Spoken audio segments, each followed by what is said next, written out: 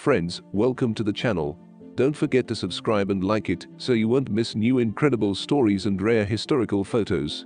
Long before the age of computerized printing presses and journalists being able to file stories via computer, the process of creating the day's newspaper was a much more arduous, handmade process. In September 1942, Office of War Information photographer Marjorie Collins paid a visit to the offices of the New York Times, located at the iconic One Times Square and an annex on 43rd Street. There, she documented each step of the messy physical process as news coming in over the wires was sorted, edited, rewritten, laid out, and printed, all under an ever-approaching deadline. The Thursday, September 10, 1942 issue was dominated by news of fighting in Europe and the Pacific, as well as rationing and cutbacks on the home front, along with recaps of the Yankees' victory over the Browns and horse races at the Aqueduct racetrack. Hot type is shorthand for the widely used hot metal typesetting method invented in the 19th century. Typesetters created lines of text using brass letters, then injected molten lead into the mold. The resulting plates were used to print books and newspapers. Afterward, the lead was tossed back into a hull box, melted down again, and reused. This technology had several advantages.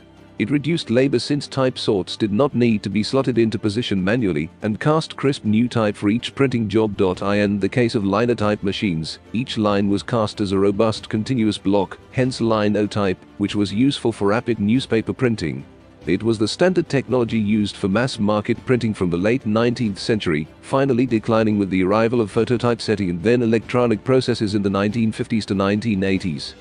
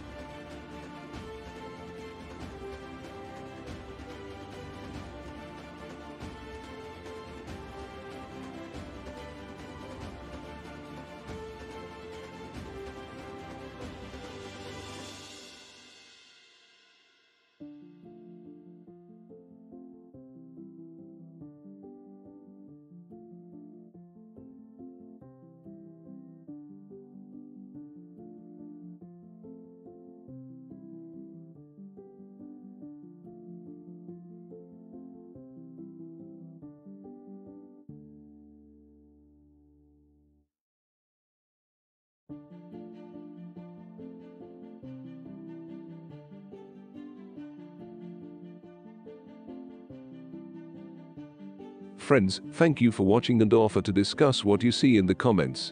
See you soon on the channel.